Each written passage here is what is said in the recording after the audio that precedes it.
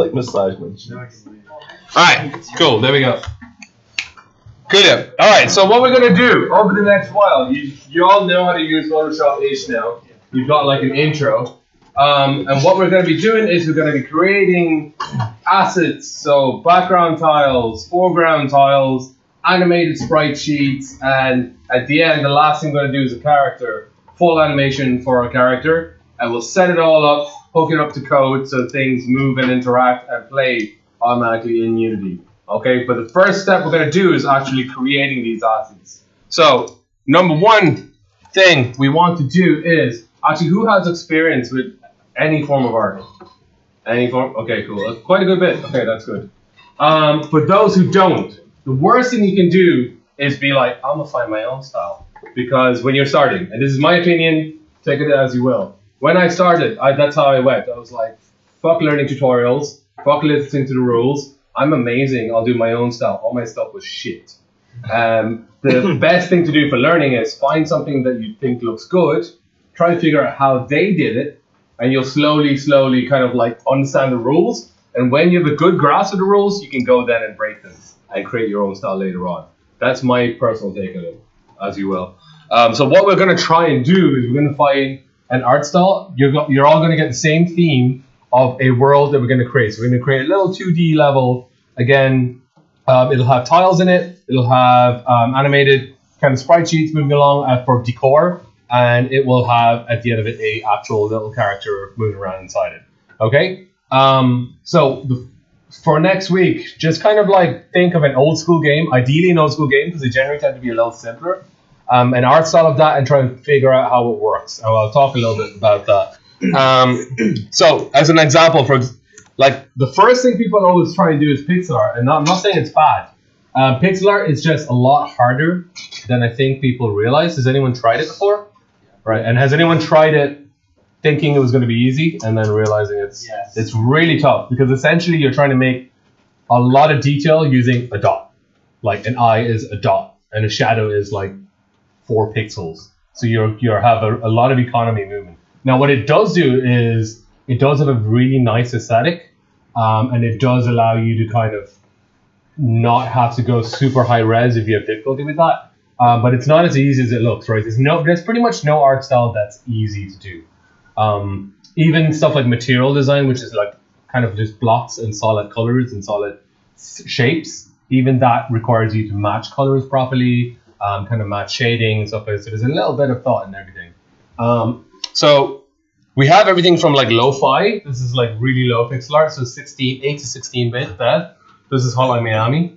And then we have stuff like Owlboy, which is like a super high res, gorgeous. Yeah, it's a gorgeous game. They have little tricks that they use to make this easier. I'll show you some of them. So you can do something called like a down resing.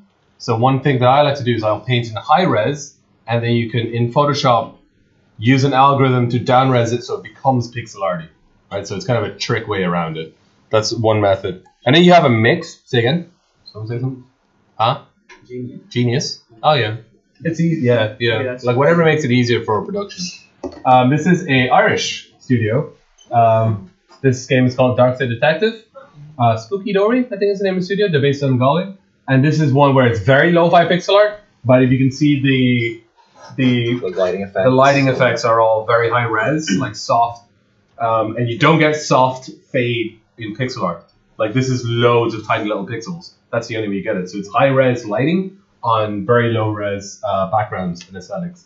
But even with that, there's little things that you need to pay attention to. So for example, you see the doorway, the lighting is coming from top right, because then this part is being lit up by the light. You see the highlight, the little shiny bit is up top right, and then this is in shadow because that's opposite from it. Right? Does that kind of make sense? If lighting is coming from the right, whatever is facing it will be lit up, and whatever is away from it will be in shadow. And you'll see that that is replicated all over. So even though they have the fancy lighting effects, anything that is a kind of prop, you'll see it always has this top right kind of like lighting as if it's always from top right. So this consistency is really important. It's tiny little things like that, but if you don't do it properly, it'll look weird. You kind of get away with it with characters because they always flip. So you kind of get away with it as long as you pick one direction. You should be fine.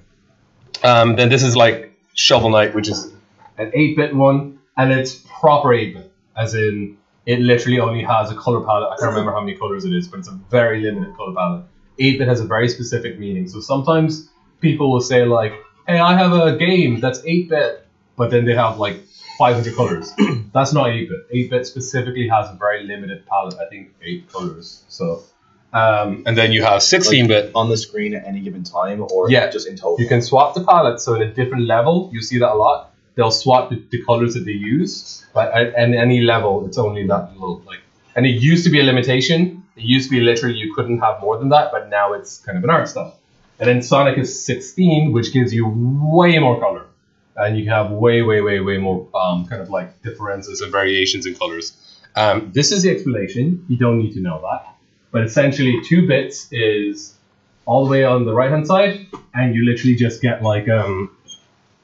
Oh, it doesn't show you the full thing. Does that work? No. There we go. Cool. So, sorry, 1 bit. A bit is always a 1 and a 0, if you remember. So you get 2 colors. So you get monochrome. So you get 2 bits, so you get 4 colors. And you keep going up and up and up. So you see 8-bit then, if we extrapolate that, what's that? 8 by 16 colors? 16 colors? Right. No, 26 colors, because it's power of 2. If you remember, it's always powers of 2. So it's 2 to the power of 8, to the power of 8. Whatever gives you 2, 5, 6. I'm not a maths lecturer. Deal with it. So, and then if we look at like, well, it's jumping from 8 to 32, but the Sonic one was 16. So it's like, you know, I don't know what it is, but it's like hundreds of thousands of colors anyway. It's loads of colors. And then 32, you get like 4 billion colors. Yeah, so it's crazy. So as you go up the bits, it just gets exponentially larger.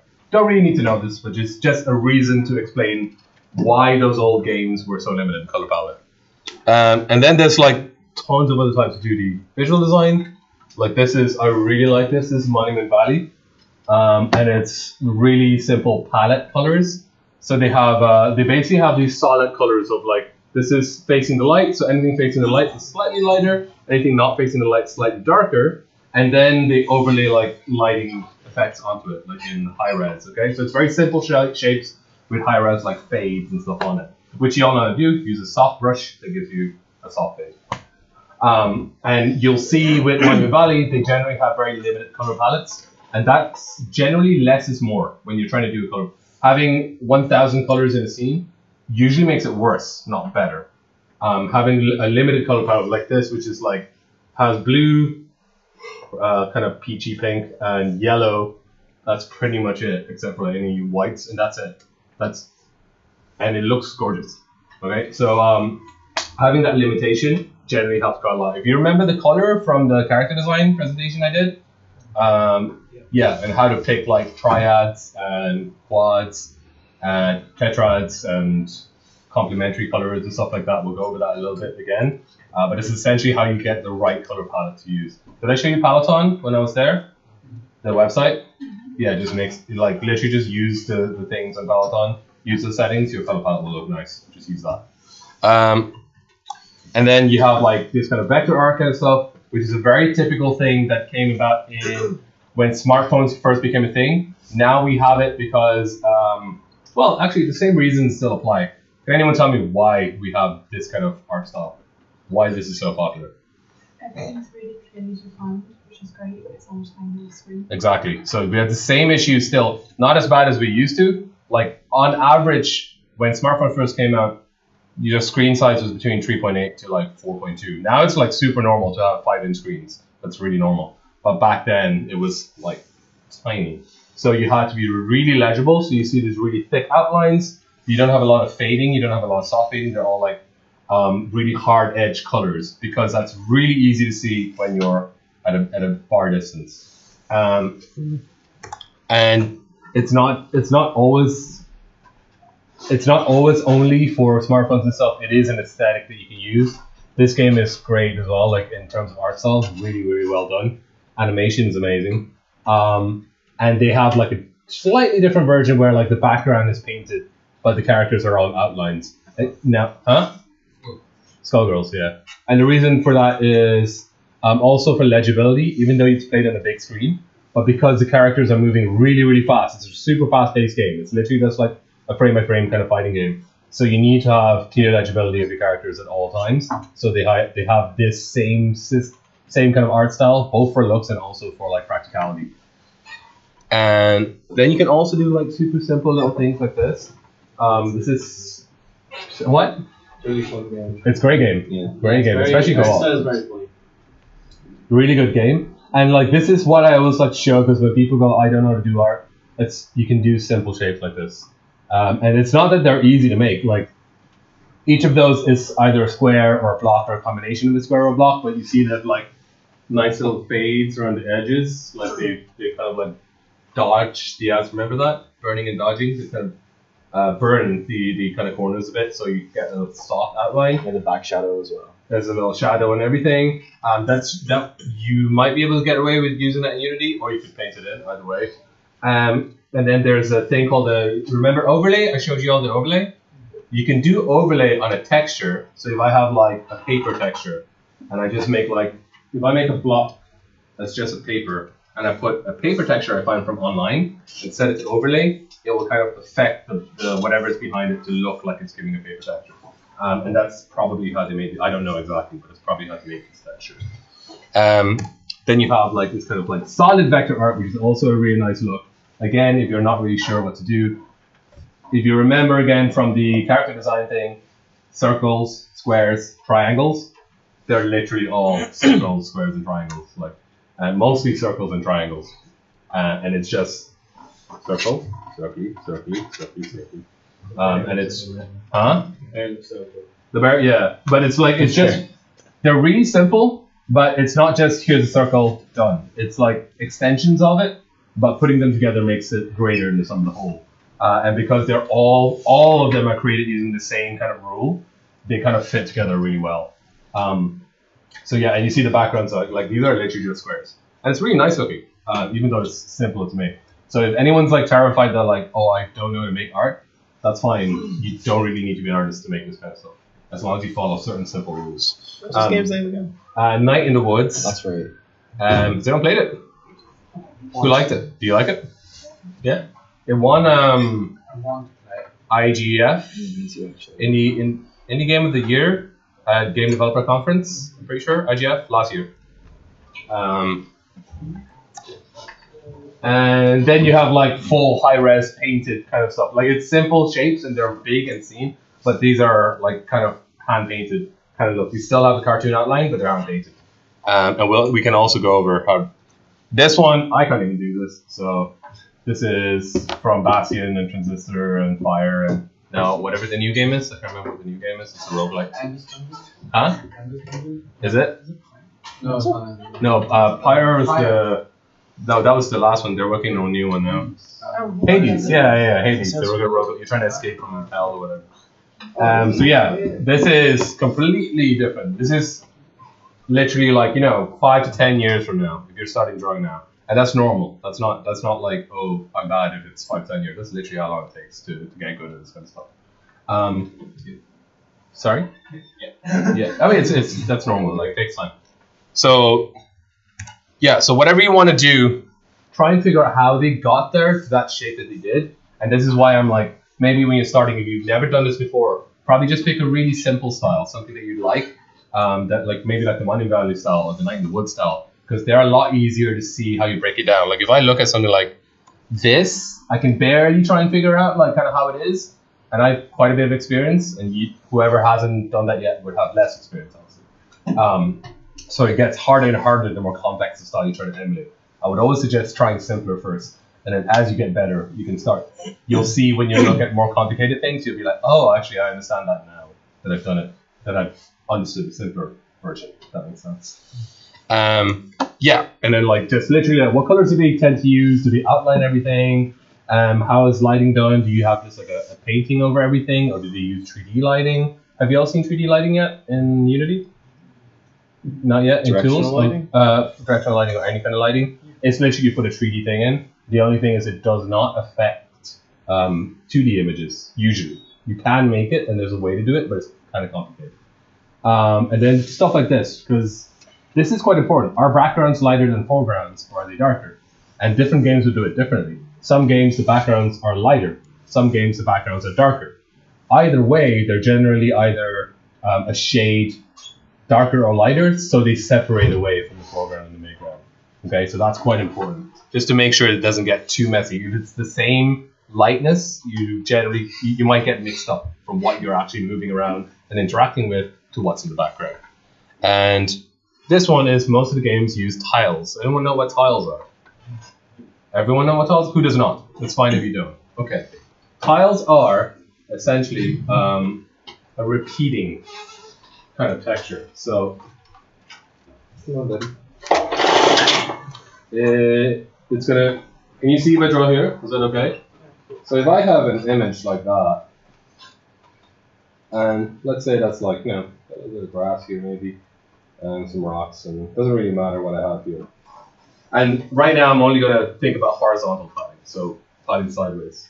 What a tile is whatever's on this edge is exactly the same as whatever on this edge. They're exactly the same, which means I can repeat them, and it will go over and over, and it'll, to a player, it will look seamless. Right? The player won't realize that they're actually two different images. It just looks like a block. That's it. Now you can get really fancy with tiles. What you can do is you can have like tiles that tile in all directions. So if I have like a water texture, for example, and it should be able to tile horizontally, it should be able to tile vertically. I did that opposite ways. And no matter what I do, if I place them next to each other, they always tile. So that's a little more complicated. But you can get even more complicated, and you can do stuff like, okay, these are horizontal tiles, but they also have an end tile.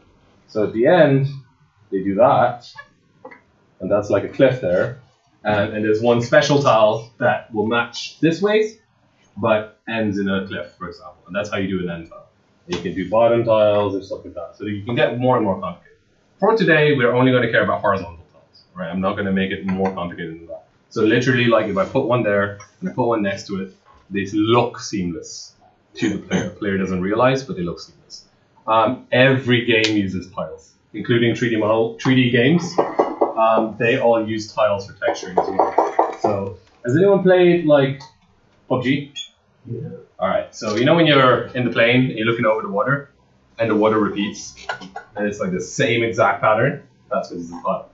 And it's the same tile being repeated over and over and over and over again. Yeah? Do some games find that when you're in the plane, you're flying over, they tend to get the trees, and if you're flying over and you're painting in trees, you find the trees actually follow where you're going? That's a different thing. That's called billboarding. Horizon Zero Dawn does it really well. And that's basically when you're close up to something, it's a 3D model. But when you get further away, it changes to a 2D image. And billboarding means that it always faces the camera. All right, so that's probably a bad example of billboarding, where they haven't done it properly. You ideally don't want to see billboards rotate. Like it works in Horizon Zero Dawn because you're like here, and it's so far away that to actually see it rotate, you have to travel like 5 miles because you're so far away that like you moving it doesn't really rotate that much. So you don't really notice it. Like the enemies in the old Doom game. The old Doom game is a good example. They didn't use exactly billboarding. It's a different kind of thing. But yeah, the overall effect's the same. It's like a flat thing that follows you. A lot of games do. You'd be surprised how many games do it. Even the latest games. Like we also had the Spider-Man one where you like the fella got to the boat. Where you're not supposed to get in the boat. And all the people are horrible. Stuff like that. These are all like optimization techniques. And that's for 3D. Those optimization techniques will be doing some optimization techniques as well in 2D. But it's something that's really important. Because like one picture that's huge, it's not going to break the game. But 20,000 pictures that are huge, now you start running into problems. Sorry, what's the question? I thought you were going to ask me something. Oh yeah. Yeah, what was I going to say? What's happened with GTA? With that, then, do you remember on the PS3, I played it, and when you got too fast, you had to run too fast, and you got over, and everything was just looked shit. Yeah, because it was loading in slowly, right? Oh, yeah. Because it's loading in. So yeah, there's loads of these little tricks that games do, and people laugh at them, but it's kind of a necessity for it to actually run well. So anyway, I don't know what this is. there's a bunch of kind of like little tutorials, mini tutorials that I've added in here, in case anyone wants to do pixel art. It's really hard. I am not a pixel art expert. So I'm from 3D modeling and digital painting background, illustration and stuff. I have done pixel art, but I'm not someone who's like clicking each pixel doing that stuff. I know people who do. But like, and I really respect it, but it's not something I'm an expert at. I can kind of wing it, but I'm not an expert at it. So I've just put in like a bunch of little kind of like tutorials and tricks, and you'll see most of them have the same exact technique as, it's the same exact techniques as when you're painting high res stuff. Essentially, you start with a very simple shape first, really simple shape. If I'm making planks, it's just like loads of little lines. So you make the planks. Then you fill in the detail, then you fill in the lighting and stuff, and you add a little bit of details, and it slowly adds on more. And then lighting comes like generally towards the end. So you kind of have the shapes of it, you put in like any textures or details and stuff, and then you put lighting. So lighting in this case is like lighting's coming from above, so like bits that are up get hit by light, and bits that are down, like the little gaps and stuff that go down, they get darker. Just little kind of things like that. They all follow the same rule. These are 3 different type tiles. So one's obviously wood, one's rock, and one's grass. But the rules are pretty much the same for all of them. And there's one for water. And so that's number 1. So direct pixel addition is like you literally are drawing the pixel art yourself. Now, if you're doing that, that means in Photoshop, the size of the canvas you're making is going to have to be tiny because pixel art is very low res pixels. Pixel art existed because we couldn't have huge high res images. Nowadays, we can have 8K in our games if we want to. But back then, a 64 by 64 tile was large. Like that was like state of the art. So if you're going to make that look like that, you're going to have to start with a 64 by 64 tile, or even smaller, depending on your look that you want. So this is why I'm like, go pick a look that you want and try and copy it, because it depends on the game how high res their tiles are. The other method is the lazy ass method that I like. You can't see it here because it's terrible. So this is a 2048 by 2048, and it's kind of like just a cloud texture. And if you downsize in Photoshop using an algorithm called nearest neighbor, I can show you later. Can you see it's like kind of pixely? Yeah. Yeah, so this is 128 by 128. The same exact image, I just downsize it and it looks like pixel art, kind of. You lose a little bit of like, it doesn't quite look like pixel art, but it's close enough type thing. Alright, so that's the way I do pixel art if I have to. Because again, I'm not a pixel artist. Now, are you all okay to continue or do you want to take a little break? You good? You good? Okay, so just real quick, remember the color palette thing again. Those are warmer colors, those are colder colors. If you are in a cold area, you use these colors. If you are in a warm area, you use those colors. Or to signify warmer things or colder things. Again, we always use RGB because RGB makes white. You don't need to care about this. This is CMYK. This is for printing, unless you're doing printing. Huh? Where's the A? CMYK. K is black. So the difference is if you mix RGB, you get white. If you mix CMY, you get black here. And then like this is just a really simple example of like this makes you feel cold because it's using colder colors, and this makes you feel warm because it's using warmer colors. And it's a really obvious example, but they're you okay, buddy? Yeah, I'm just gonna tap. Could you stop molesting my students, please? Yeah. And then this is like a kind of a mixture where it's blue-greeny because it's underwater. All right, Marine, yeah. Bioshock, yeah. It's a little bit aqua blue. It's not quite pure blue, but it's a little bit like greeny. That's how you show it's underwater. It's like a blue-green kind of turquoise thing. And then you saw this one already, so we'll pop through this. This is how you pick colors. You've seen all of this, so that's good. Never ever use pure black or pure white. This is a good reason why you should never use pure white. Can't see it. So the thing with pure black and pure white is depending on the screen, it can look, if you have an OLED screen, for example, and you use pure black, it looks like there's a hole in the screen. So you kind of don't want that. The same with pure white. You generally don't want to go pure white. The only exceptions are outlines. So if I'm drawing an outline of something, pure black's okay for that. Or like super bright highlights. A highlight is like a shiny spot. So I don't know if my face has any, but like you might be able to see there's some spots that are really, really shiny, generally on like areas that are a bit sweaty. If that's pure white, that's okay. And then we can obviously use color as indicators, and this is kind of more game design stuff, but it is related to visual design as well. So like Portal is a great one because it's everything's super bland and super white, but there's big red buttons that are like, hey, interact with the big red button, maybe. And then when you do it, these colors that are blue and kind of like blend in with the white, they turn to orangey yellow. So then they start to contrast loads compared to the background. So right now they blend into the background because they're not activated. When they're activated, orangey yellow, it gets really clear and you can see the link going all the way up there. And this one is like where certain colors are only ever used for certain things. So in Monument Valley, Fucking great game. huh? Fucking great game. Really good. Yeah. Game. Made in Unity as well. So they use the color palette stuff that I was telling you about. So I think they have a triad system. It's either triad or tetrad. But there are 3 colors. One of them is always used as the accent color. So there's always one color. See that color? That's generally the most muted color. So this one is gray, and almost everything is gray.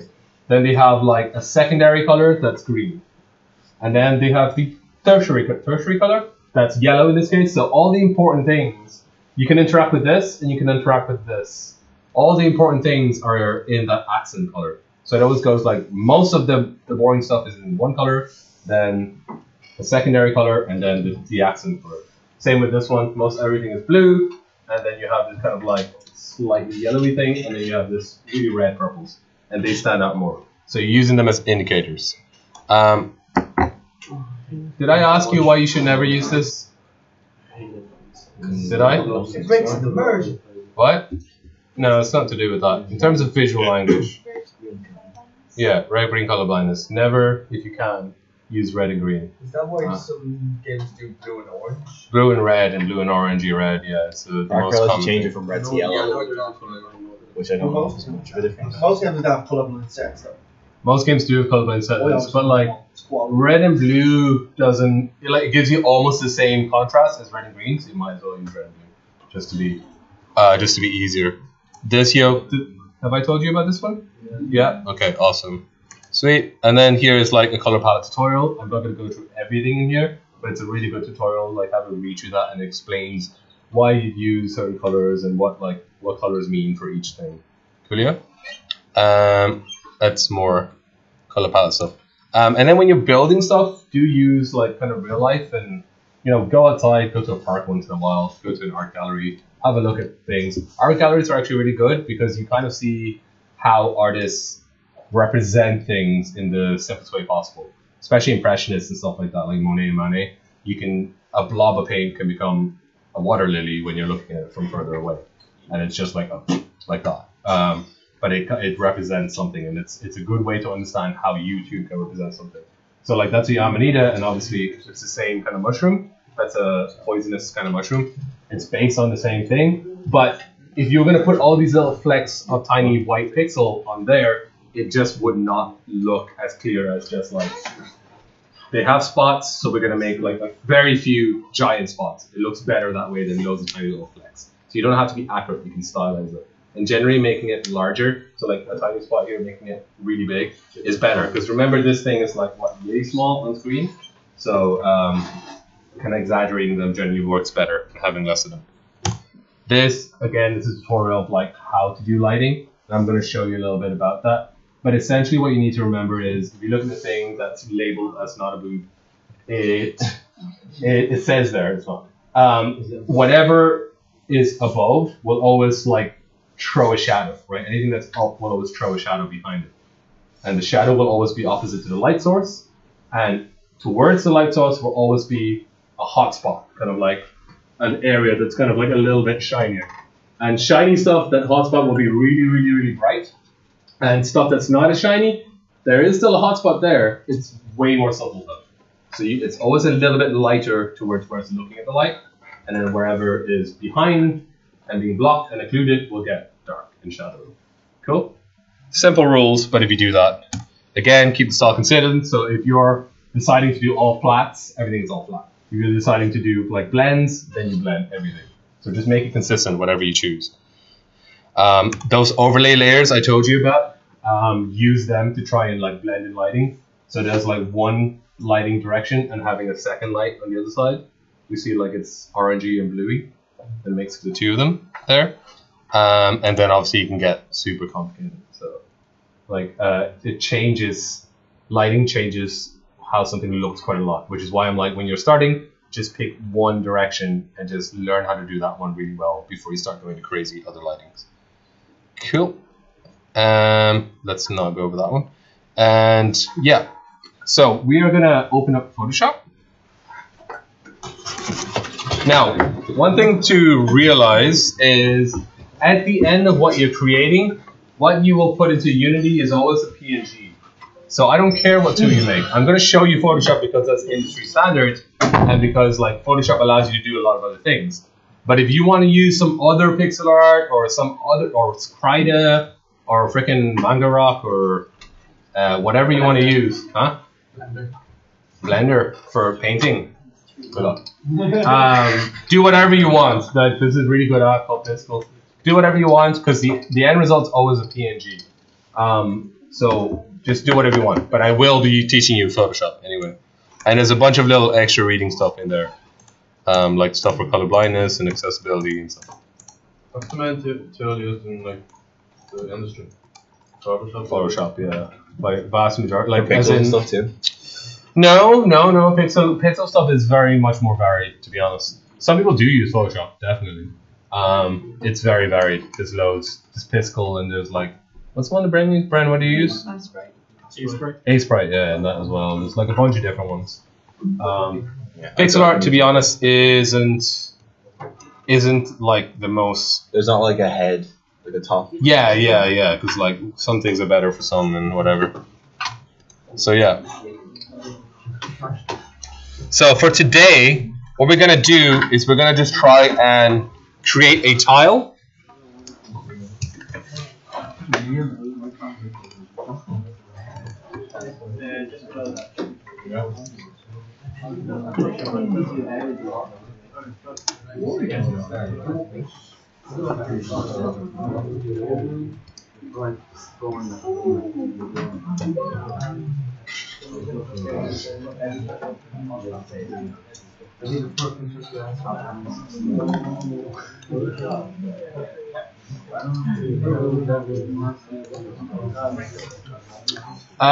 Give me a background, please, like a kind of like rock or cliff or something. Ice. Ice? Great. Ice bad? It's cobblestone. I like brick. Do brick. Brick's easy. Go do brick. I can do ice, but because the problem with ice is it's translucent or any liquid, so you need to have a highlight on one side and also on the other side, and it gets darker from one side. It's a little more complicated. Yeah. Can you say okay and it goes away? Just in general, try your entire career. If you ever see an error message and you can hit OK and it goes away, Go away. Be gone. if you hit OK and it's bad, then obviously you need to fix it. But okay, so just when we start, y'all remember 72 pixels per inch. Y'all remember RGB. 8-bit is fine. You can do my transparent. I remember I said there's two ways you can do pixel art. For today, I'm gonna do pixel art. I'm gonna try. You can either do high res and down res it, or you can start from low res. Let me just show you what happens, the difference between the two. So I'm going to do one that's high res. Cool. And then I'm going to do another one that's low res.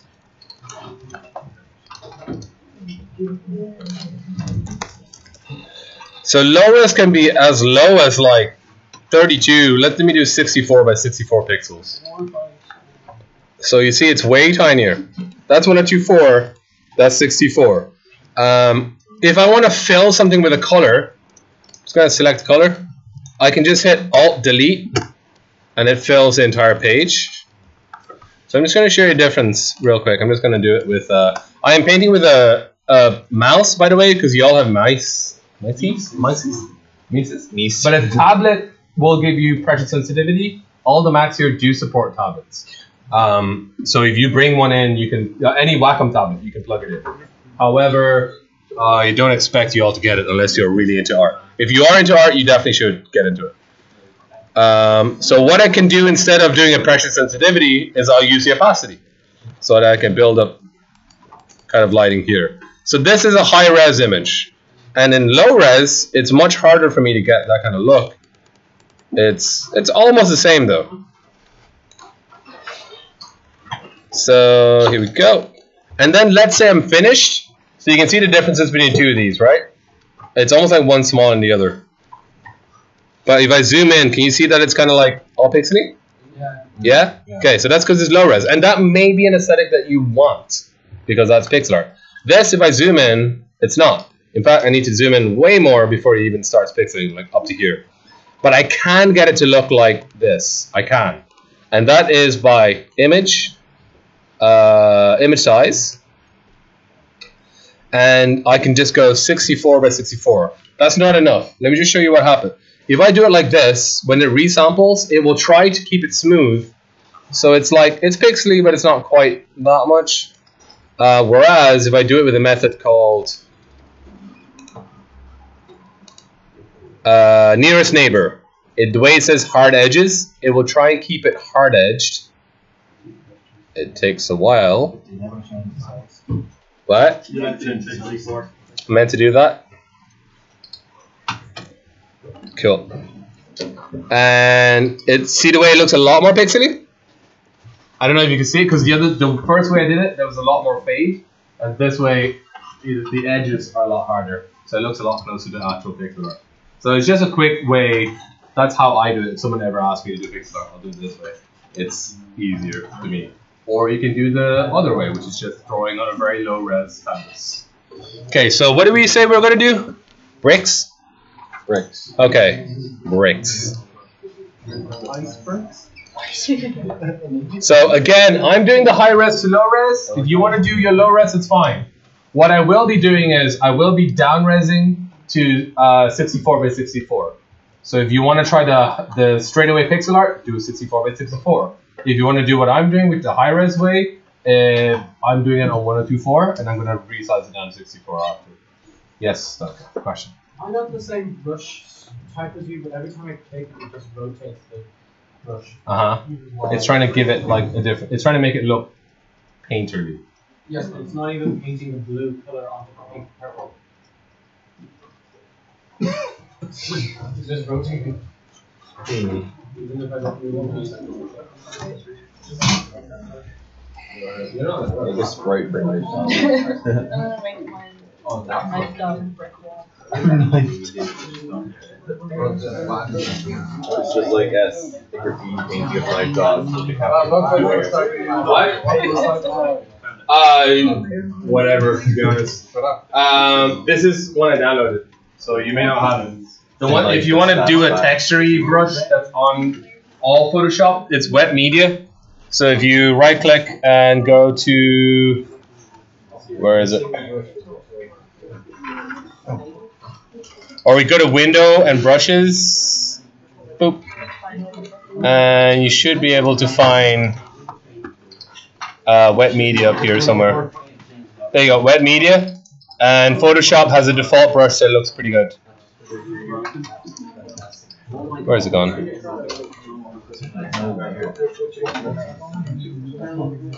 Why is it all Kyle stuff? I don't know.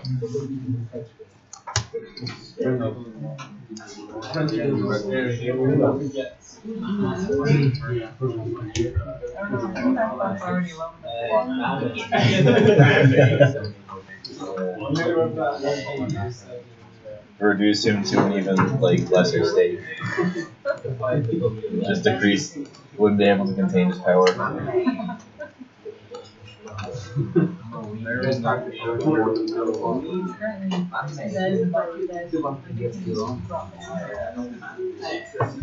Drop low.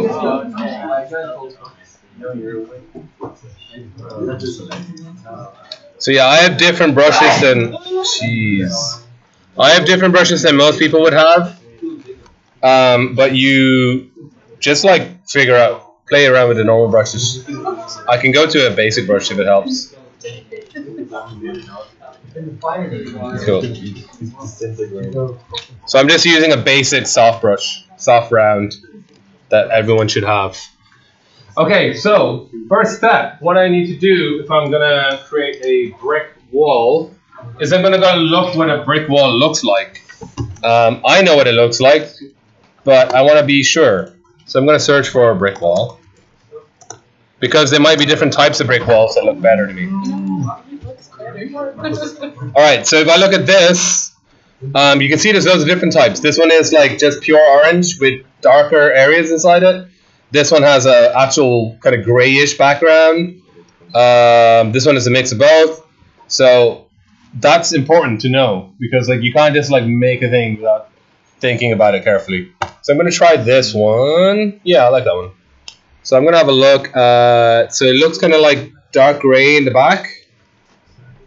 So what I might do, I can even copy this, bring that into Photoshop. And if I hit Alt, if I'm on the brush tool and I hit Alt, you see a little eyedropper shows up. I can actually select that color. So I'll get the actual color and then I can fill the whole area with it. So I have that done. And then after I've filled an area, there's two methods. You can work light to dark or dark to light. I like working dark to light. And what that means is you start with the darker colors first and you build up lighter colors on top of it. So let me just show you what I mean. So I have this as the background. Let me make the brick color a little lighter than that. So maybe one of these colors. And I'm going to draw a brick. Now remember that image I showed you of the mushroom, where the mushroom was, the spot in the mushroom was way bigger than it was in real life. So I'm exaggerating. Again, same thing. I'm probably not going to draw loads of tiny little bricks. A, because it's a pain in the hole, and B, because like I want it to look kind of chunky and cute. So I'm going to try and make a bigger one. So I'm just going to draw one brick, and if you do not know how to do stuff, you probably want to pay attention here. So I'm going to try and make like a square shape first of all as a brick. And by the way, holding shift will keep it straight. So I'm just going to color that in. And that. If you go to an area, press shift, and wherever you paint the last, it'll just draw a straight line from. I literally just said that. When you were just drawing, just keeping it. Like if I hold shift, I can do that. But if I click and hold shift, it'll go straight. See the way it's trying to keep straight? And I can also do stuff like that. Yeah, that's what holding shift and clicking. So I have this bricky shape, and that's fine. However, it doesn't look quite that interesting. It's just like a normal basic shape of a brick, but it doesn't look nice. Okay, so let me just save that here so we can look at it later on. I just want to show you the difference. So this is like basic brick, and I'll show you how lighting can make things look so much better. And this is brick with lighting. Cool. So generally you'll pick an area where light will show up, and it's up to you which area, like where you want light to show up from. I'm going to be like, light is coming from here, top left, okay? And what that means is, let me just put it in a different layer so you can see it. Let me just make it there. So my light is coming from here, which means is, if this is a brick, it's kind of like, you know, sticking out in the wall kind of. So these parts will get hit by the light, and these parts will be in shadow because the light's coming from that way, correct? All right, and because the light's coming from here, whichever the corner that's closest to the light will be a little brighter than every other corner. You don't really see it. I probably shouldn't have used yellow, but it's like it should be a little brighter than all the other colors. Right, so now that looks crap because I just wanted to show you how it looks like. And this is how you'd actually do it softly. So you understand that's how it works. So what you're actually going to do when you're painting is you'll probably actually, there we go. Cool. You'll probably actually give me my normal soft round brush size. Cool. This opacity here, you probably want to drop that down loads. So I'm going to use 10% here, or 5 or whatever. You can also tap the number of keys. So like 3 is 30, 4 is 40. So I'm going to go 1, and that's 10%. And then flow, I'm going to drop that down as well a little bit. So what that means is when I paint, you see the way it's like very light when I paint? It's not very strong. If I had high opacity, it would be much more when I painted. So I'm going to drop it back down to very low opacity. Now, why am I doing that? Select that color, and here's a trick that I like to use, which is I know it's going to go towards the yellow color, right? Because I said it was a yellow light coming up. So what I'll do is I'll make it a little bit lighter, and I'll shift the color a teensy bit towards that yellow. So it's as if that yellow is affecting it. And then I'm going to do like, and because it's very light, I don't know if you can see it building up. Can you? Yeah, It's very light, but you can see it building up. And I can also do a darker color, and I'll paint in on this side here. Cool. That's close enough. And then remember, the corner that's closest to it will be the lightest. So I'll bring that a little bit further again, and I'll do that area being lightest. And this is a very, very simple brick, okay? Really simple. And as opposed to this, that just looks way better, even with that really simple trick. Now, what I can do after that is I can add even more detail to make it look better. So let me just add shadows. Remember, I'm not going to pure black. So I'm going to add very simple shadows here, like around the side.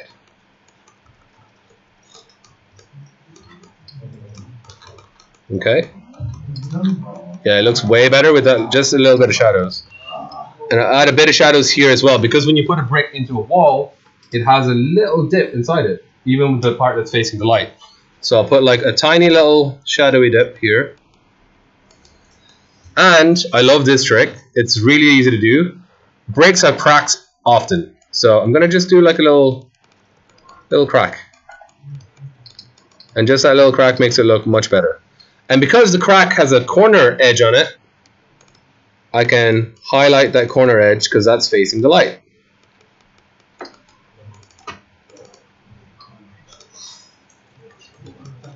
And essentially I get from this to that, and it's not that hard. You can obviously go way more and do more complicated stuff, but even this is good enough. Like, and then you just add a bit more detail here and there, a few more little cracks and stuff. You can define it a little more if you want. And remember, I'm using a mouse, and this is much, much easier if you have a tablet, because you can just like use it like a pen. And I have that brick. It's probably, I'll just paint over this so it's a bit lighter. Cool. Alright, once I have one brick, this is the other beautiful thing about Photoshop. If I have one brick, I can move it around, but I can also copy it. And put a brick down here. Oh shoot. And then resize it. And now it looks like a completely different brick because it's a different scale. And it just makes it a lot easier. And then if I copy it again, let me put this one up here. And I can paint over this one, so give it a different look. And this time I'll make the crack go the other way because I'm sneaky. I'll make that a crack like that.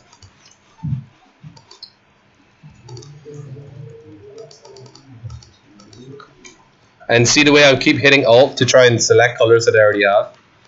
And now it looks like a completely different brick. Alright, and I can even do stuff like not only copy and scale it, if I hold shift I can squash it. So again, same brick. Probably want to get rid of this because it makes it too obvious. And now it looks like a different brick. Looks like a square one. And I'm really quickly populating this entire background.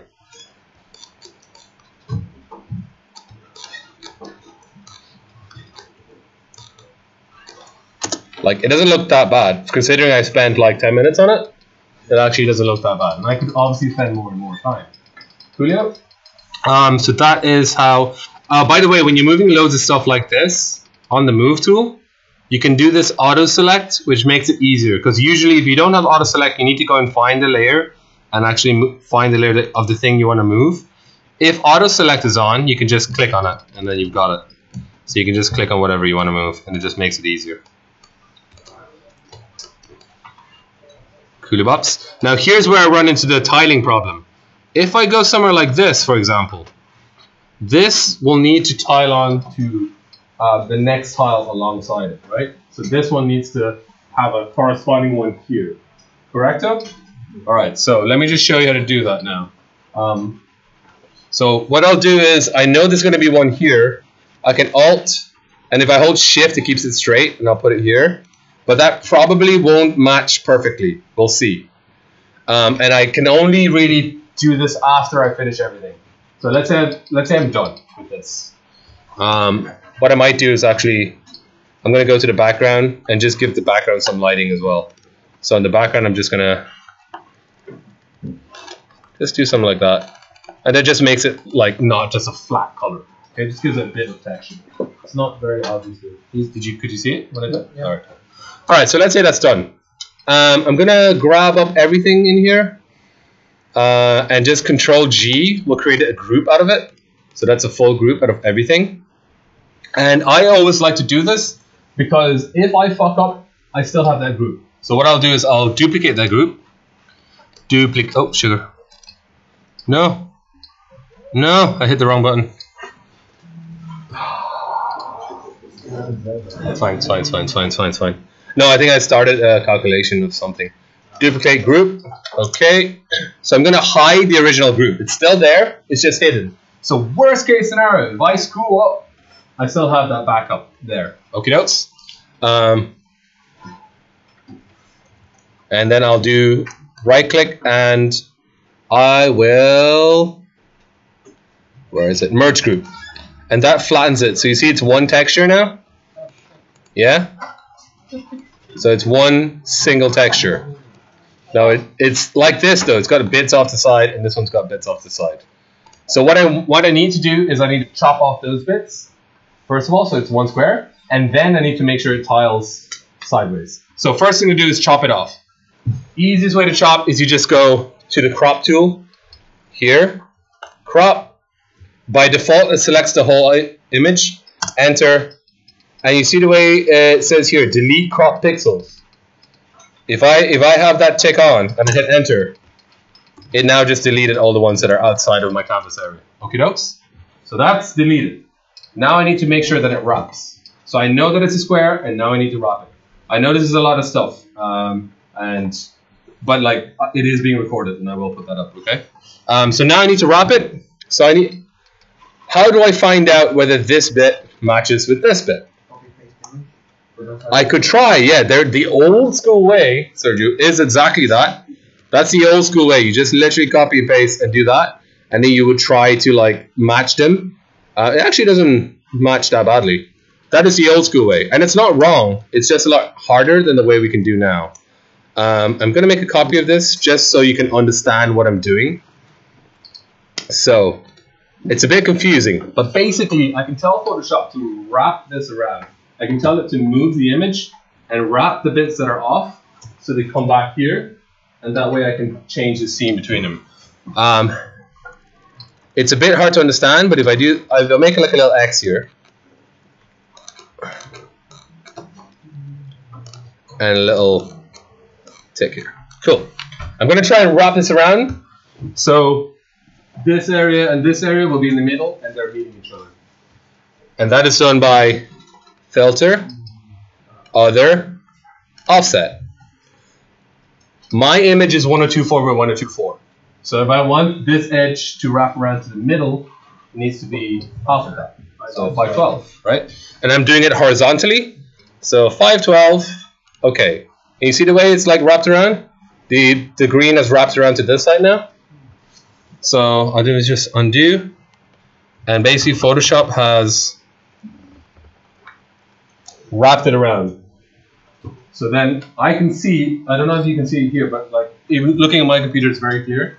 There's like a little line here. Yeah, you can see that? And that's what I need to get rid of. Oh, perfect. Yeah, that's really clear. And I need to get rid of that because when I tile, the player's going to see those lines and go, oh, it's just a bunch of tiles. If I get rid of that, they won't know that. So all I need to do then is literally just paint over it. I'm using the paint tool again. I'm using the Alt to select color near it.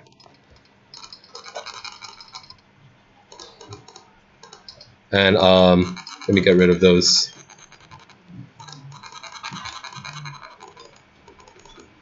Okay, close enough. Close enough. And now, if I oh sugar. What am I doing? If I tile it, it just keeps tiling, and it's fine. And let me now do the downsize. Oh, let's add a little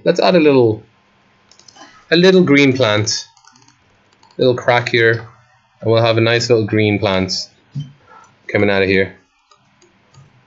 And again, I'm starting from dark colors to lighter.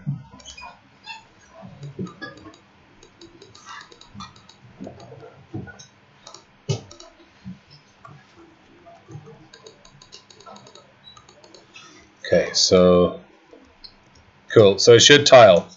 So I have my image done, and I'm just going to resize it then to, what did we say? 64. Let's do 64. And I'm going to keep nearest neighbor. And if I zoom in, you can see it looks pixel arty, isn't it? Nice. So let me make a new. I'm just going to test it. I'm just going to put it on a new.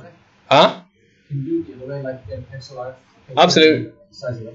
No, so you can't ever size stuff up. I said it in the first, but we did a lot of things on that day. If you size stuff up, it'll Photoshop will allow you to size it up, but it'll always blur it. It'll always look a little blurrier.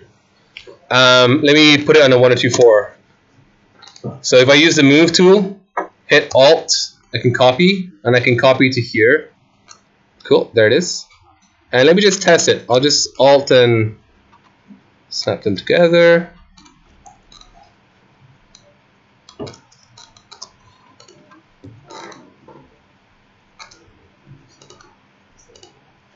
And you can kind of see that it. Oh, I didn't do the top and bottom, so the top and bottom don't tile, but sideways they tile pretty well. Sorry, let me. Yeah, it's pretty cool. So you can see that they tile quite well, and if not for that little green thing that I put in, you probably wouldn't even notice that it was a tiling background. Okay, so I kind of put that in on purpose so you can see each tile. Can you see the seams? I can barely see them. So that's how it works in games. And you just have like a giant wall of those tiled. Player doesn't know because he's busy trying to kill an enemy or something, and doesn't know that the background is actually the same image tiled over and over. It also saves a lot of memory, because if you imagine if I'm doing a whole background, a giant image, it's huge. Whereas if I use that same small one and copy it loads, and then decorate it with other little tiny small tiles, it's way cheaper. Okay, because in the game engine, if I have one thing and copy it, it's way cheaper than, it's not the same as copying that same thing. Like literally the game engine goes, okay, I will load this tile, okay, I'll then repeat that tile over this distance. So it only needs to load in one thing, as opposed to a giant image, it loads in a huge image. Cool? Alright, I know I've given you a lot of stuff there. What time is it? Oh, we've got loads of time. I'd like you to try to build a tile. Try and build one of those. I'm here to help you.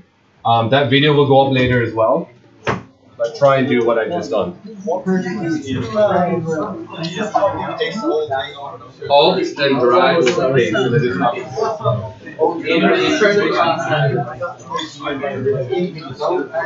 I made a new document.